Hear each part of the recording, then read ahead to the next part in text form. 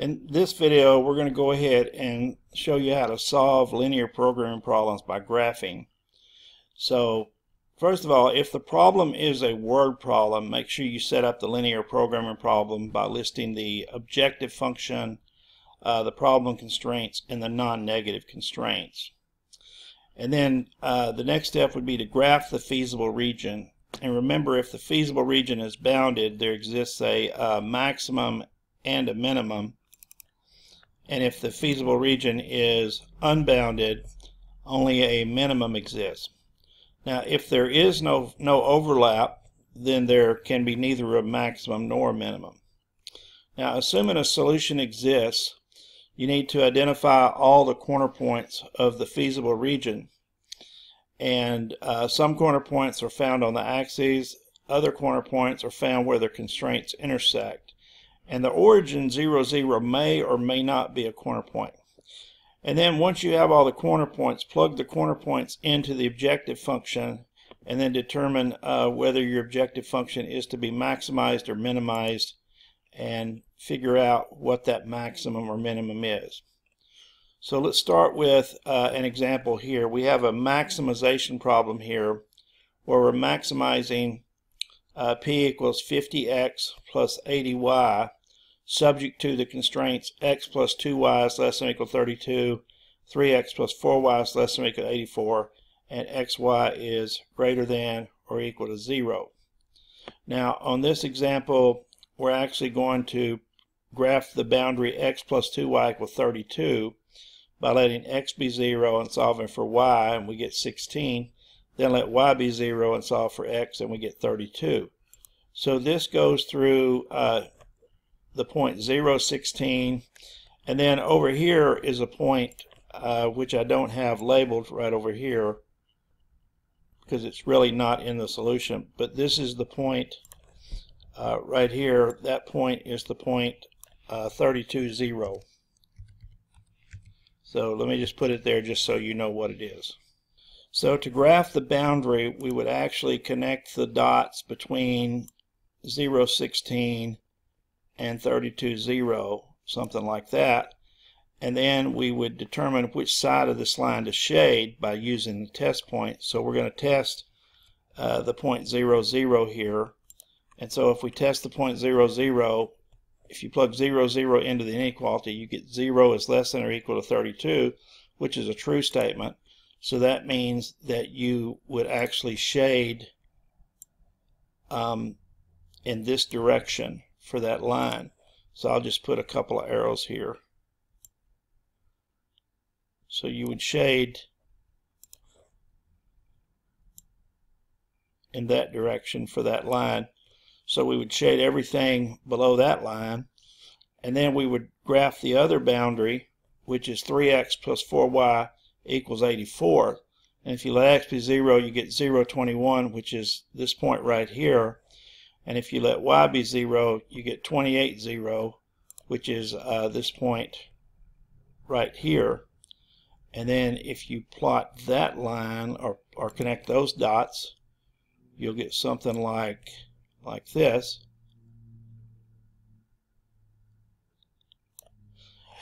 And then if you graph those, if you test the origin there, you'll see that you get a true statement again.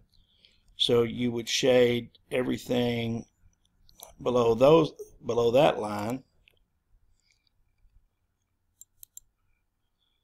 So you would shade everything below that line. And so let's see here. Let me do one more. Okay.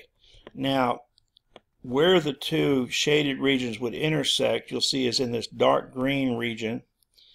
And in this dark green region, normally that would go on forever and ever down, but we do have x and y is greater than or equal to 0, so we're restricted. We actually have to restrict this to the first quadrant. So let me see if I can draw this for you.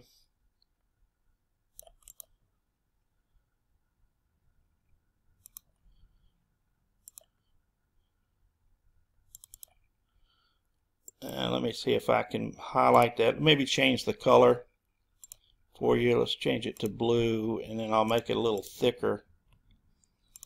Okay, so now you can see that my region is bounded by this blue shaded region, and the corner point here is 0, 0. The corner point up here is 0, 16. The corner point over here is 28, 0. And then to get this corner point right here, 26, you actually have to solve this system, x plus 2y equal 32, 3x plus 4y equal 84, and that will give you where those two lines intersect.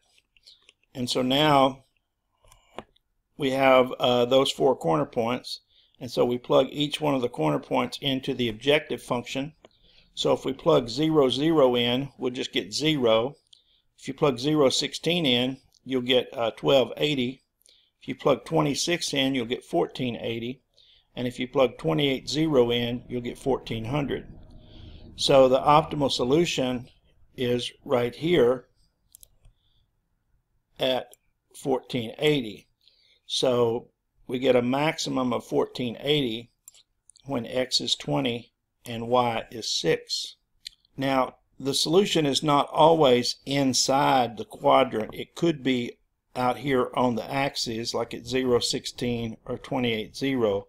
For example, let's suppose that instead of 20x plus, instead of 50x plus 80y, suppose I had 20x plus 80y.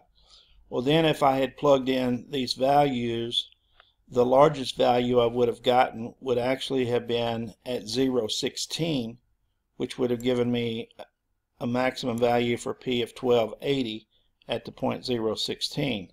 So just make sure you understand that the optimal solution could be any of those points that are corner points. So it just depends on what you get when you plug them into the objective function. In this second example here, I'm actually minimizing a function 5x1 plus 2x2 subject to x1 plus 3x2 is greater than or equal to 15, 2x1 plus x2 is greater than or equal to 20, and x1 and x2 is greater than or equal to 0.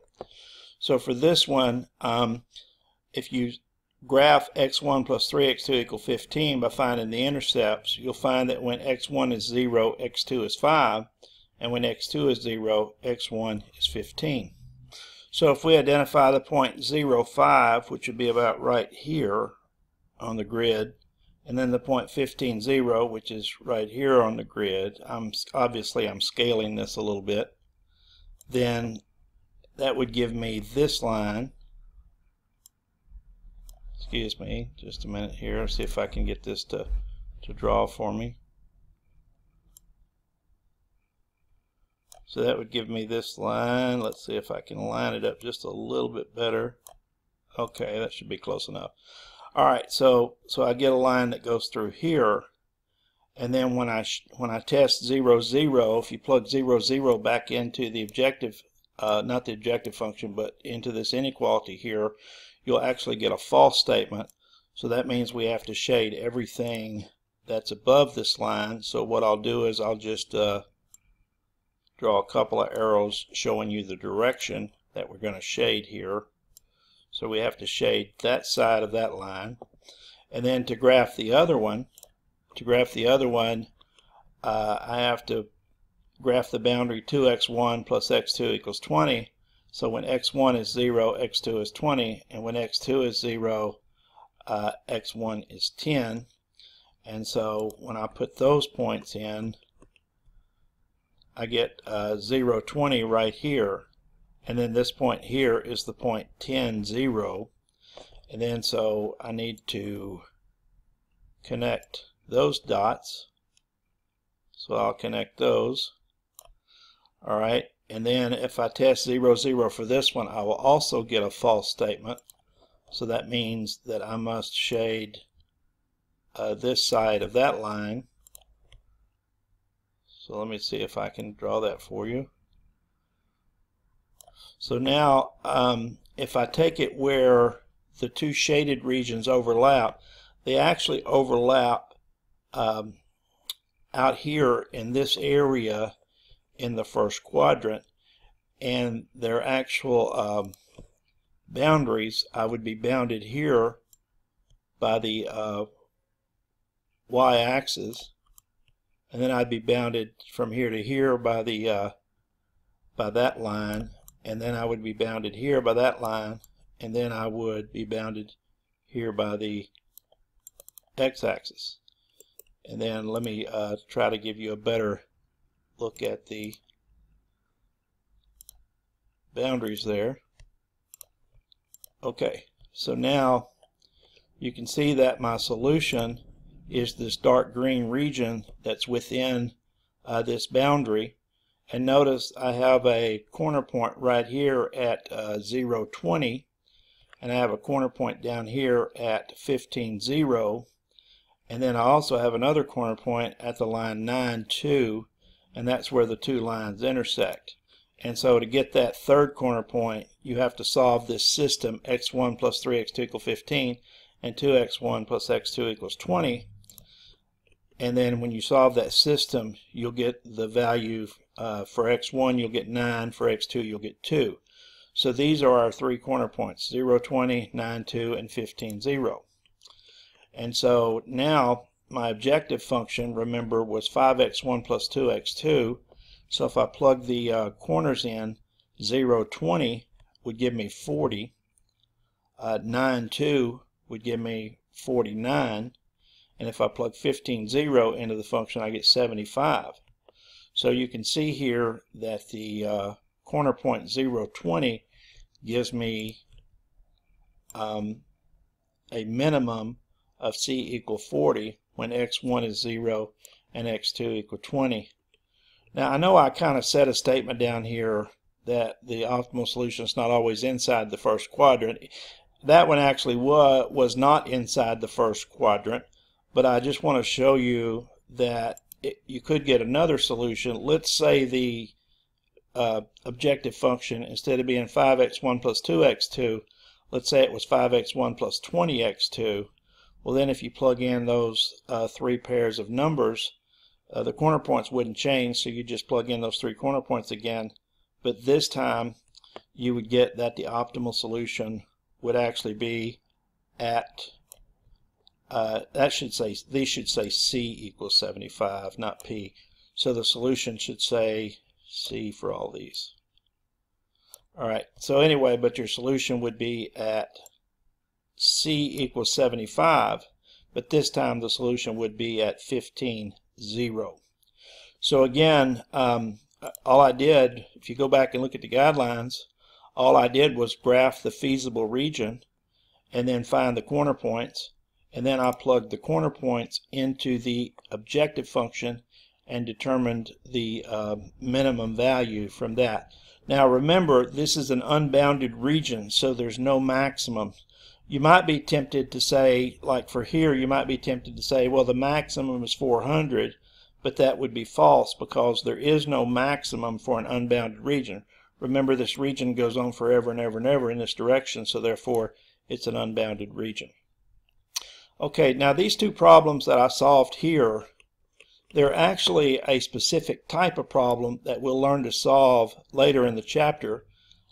This problem, where you're maximizing and both of your problem constraints are less than or equal to, that's actually called a standard maximization problem. And this problem, where you're minimizing and both constraints are greater than or equal to, that's actually a standard minimization problem. And so later we'll actually talk about how we solve standard maximization and standard minimization problems. Now down here are a couple more problems that you can freeze the video and practice on here, and I've actually given you the corner points and the optimal solution for both of these if you want to work these for practice. I'll work some more problems on the next video of these types of problems.